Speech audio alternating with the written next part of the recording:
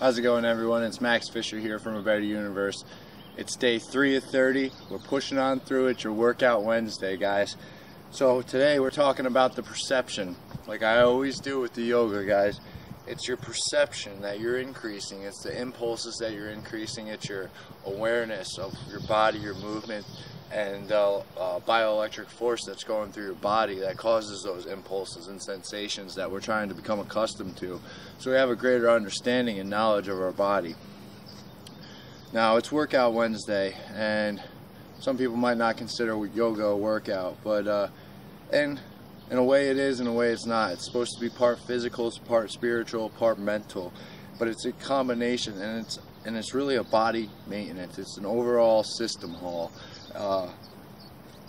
It's, you know, a way to keep up with the daily grind of life and your regular fitness routine. Even if you use yoga as a supplemental routine, use it to heal your body, to stretch out, to promote growth, to increase that recovery time. Because after you stretch, after you do yoga, after you increase your perception and look in your body and create space for growth, there's a certain sensation that you can feel in your body. It's a wellness of the energy being unobstructed and uninterrupted in its flow through your body, which, you know, also promotes health, growth, and physical well-being.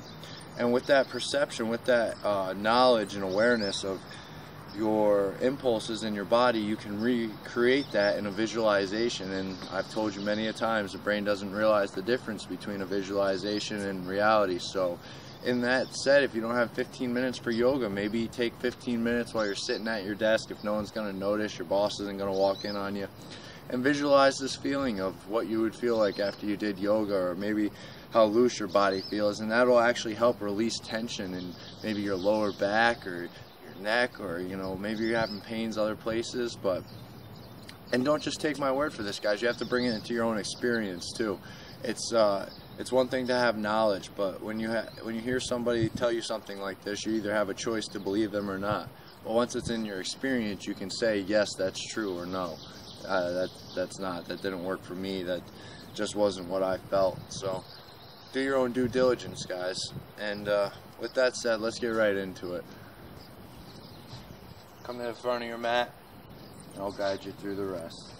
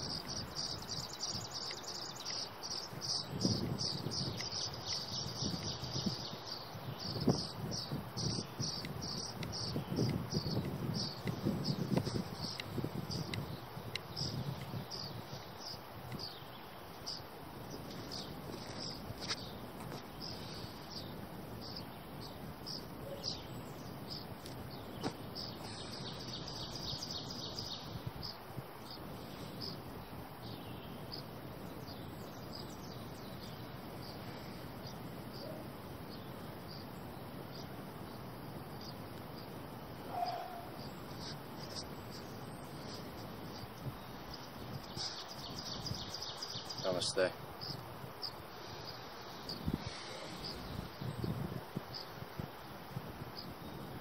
So take a moment, guys, after you're done. Close your eyes right into Tadasana. Kind of just feel what's going on. Bring awareness to that bioelectric full force. Just realize your true potential for a moment.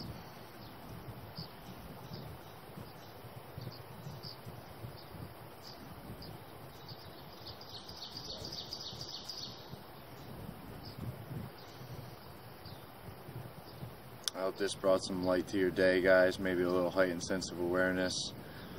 Hope you feel calmer, relaxed, pleasant, ready to take on the day. This is Max Fisher from A Better Universe. I'll see you guys on Friday. Don't miss it.